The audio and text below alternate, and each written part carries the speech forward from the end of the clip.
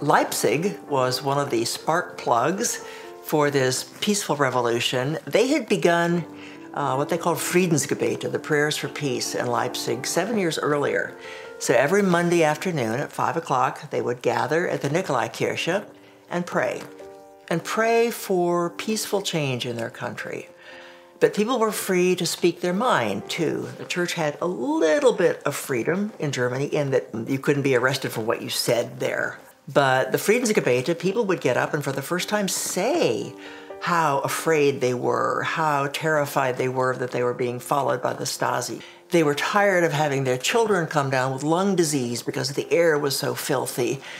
But these Friedensgebete, the prayers for peace, are happening every Monday, all those years in between. Sometimes there'd be 5 people there, sometimes 10, sometimes 20.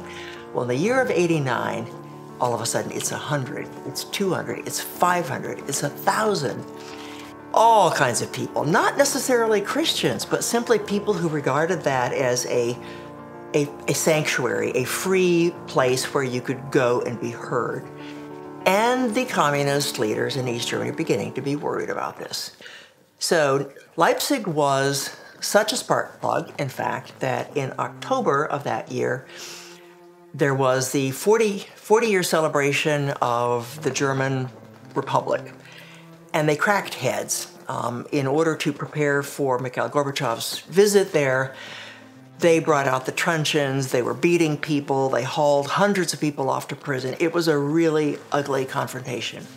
2 days later, the Friedensgebete are scheduled to take place in Leipzig. They ran an article in the paper in Leipzig threatening, saying, these insurrections will be put down and we will stop this if necessary using a gun.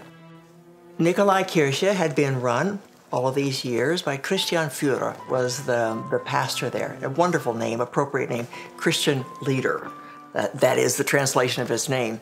So Christian Führer, all those years of the Friedensgebete, is fostering this dialogue of peaceful change. But he's emphasizing that the way Christ would have us behave is not violently. The 9th of October, they're scheduled to have the Friedensgebete. They also anticipated that it would get ugly.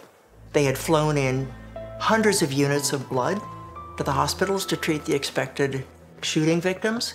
They had told parents to pick up their children from the schools that were in the downtown area. They had warned people to stay off the streets, and they had brought in military from other provinces. They brought in tanks, water cannons. People are calling Christian Führer saying, you can't have this. It's going to be civil war in our city and in our country, and you'll be the one responsible. And he said, we're called to live our faith and to do so responsibly, but we will not be intimidated into stopping. So as the afternoon wears on, tick, tick, tick, his church is already full, and many of the seats have been taken there by communist functionaries to keep the real people from coming in who wanted to be there. Nevertheless, clock keeps going, panic is rising. 70,000 people are walking through the streets of Leipzig. 70,000 people, ashen-faced, mostly quiet, fearing, and justifiably so, that there could be real violence that evening. Husband and wife are having a conversation at home.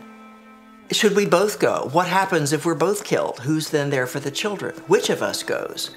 The young recruits, the soldiers who were there with a gun in the hand that they really didn't want to have, are being told, you will shoot when ordered, regardless of who's in that crowd, regardless if you have a wife or a mother or a daughter, you will obey orders, and if you do not, you will be shot from behind. Well, they're going back to their barracks and throwing themselves on the bed and weeping. They're caught in a position that nobody wants to be in. So you have these soldiers here nervously holding their guns, all the people inside this church nervously there to pray. The service begins at 5 o'clock, and they open with the Beatitudes, blessed are the peacemakers. They prayed. The pastor there said, martyrdom is not a call for everyone, and for those of you who want to stay here and pray, you are welcome to do so for the evening, and for those of you who want to go onto the street, take the arm of your neighbor, carry a candle, and go and pray peacefully as you go onto the streets.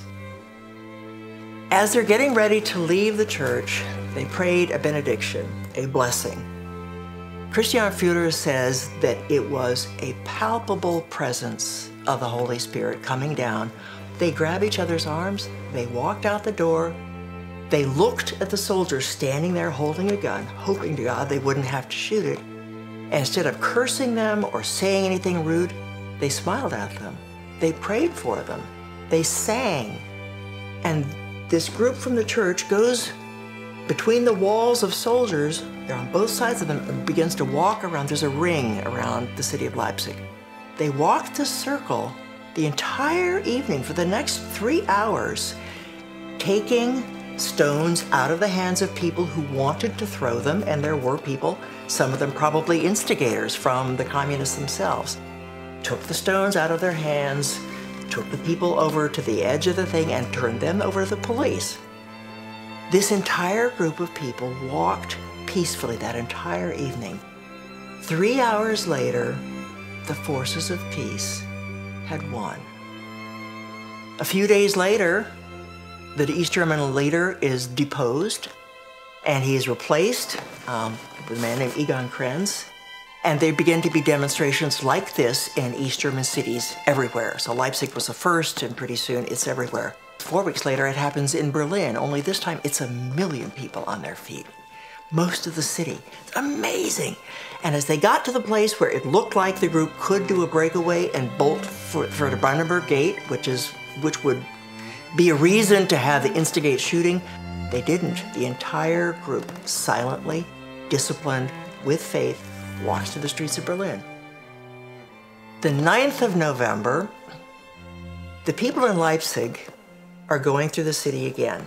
And they were walking through the streets of Leipzig, this time asking forgiveness for what the Germans did to the Jews in World War II.